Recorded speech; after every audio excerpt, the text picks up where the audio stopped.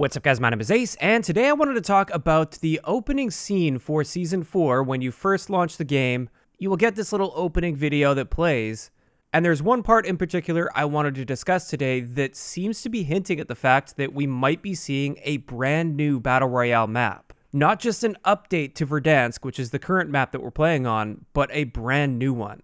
Now, just a heads up, I am pre-recording this video since I'm going on a road trip for a week, so I had to pre-record a bunch of stuff, so perhaps by the time this actually goes live, there will be more information or confirmation, and if there is, I'll try to leave that information in a pinned comment down below. So let me just play that quick clip for you guys so you know what we're talking about throughout this video. Intel says there's still a hidden world here, and plans to use it. It's a bloody powder keg. Alright, so as you can see, Price is looking at this map here that shows Verdansk, which we all know that is the current Battle Royale map. And as it zooms out, you can see the other location, which is Urzikstan. Now, this isn't the first time we've heard of Urzikstan. It has been shown on the map like this in a previous Spec Ops trailer or loading screen, for instance. So it's not necessarily new. It's more so that it seems like they're putting focus on it within this little cinematic. So immediately, the first time I saw this seems very likely that they're teasing a new map. Now, as far as details on this map, it's really just going to be speculation. The first thing I noticed while looking at this is it looks like it could be more of a coastal desert themed map compared to what we're seeing in Verdansk. Although at the same time, looking at this map doesn't seem to be all that accurate anyways, because on Verdansk, it does appear that we are on a coast, and as far as we can see on this map, it's not exactly on the coast. There is a lake kind of nearby, but that doesn't really line up with what we actually see within the map Verdansk. But at the same time, we don't really have a lot to go on for this new map, so at least that's what I'm picturing in my mind is more of a coastal desert themed sort of a map. And also, we might get a bit of an indication of the scale of this map as well. It looks like it could be a much smaller map than Verdansk. Again, I'm not too sure how much we can actually trust the map itself, but that's all we've got to go off of. Now, as far as the implementation of this potential new map, I think this could go a few different ways. One route they might be taking that would make sense if this is in fact a significantly smaller map than Verdansk is basically the route that Blackout took last year where they added the Alcatraz map. So they had the regular Blackout Battle Royale map, and then they brought Alcatraz in as that super small fast-paced Battle Royale for a complete change of pace, and a lot of people really loved that. They actually preferred that over the base Blackout map. So perhaps we're going to be seeing something similar here where we have a significantly smaller Battle Royale map that we can drop into to change up the pace and everything. Or another potential route they could be taking is maybe Verdansk is actually going to be full-on nuked and completely destroyed, and everything's just going to migrate over to this new map.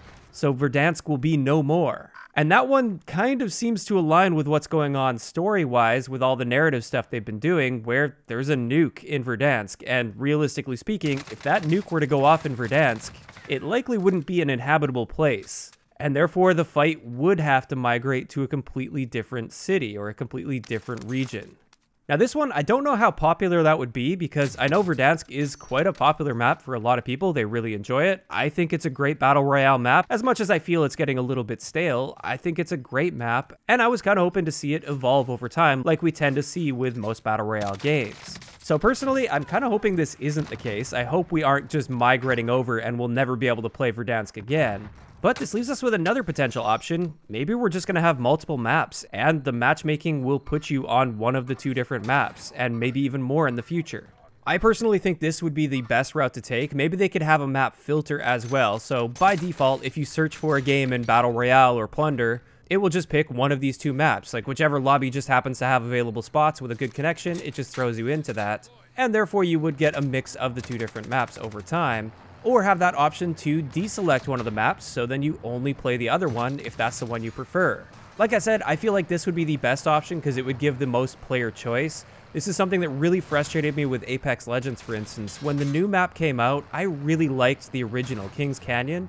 I was really into that map, and as soon as the new one came out, I just didn't enjoy it as much, and at the time, there was no way of going back to Kings Canyon. And that was actually one of the reasons that I ended up fading away from Apex and just stopped playing it completely.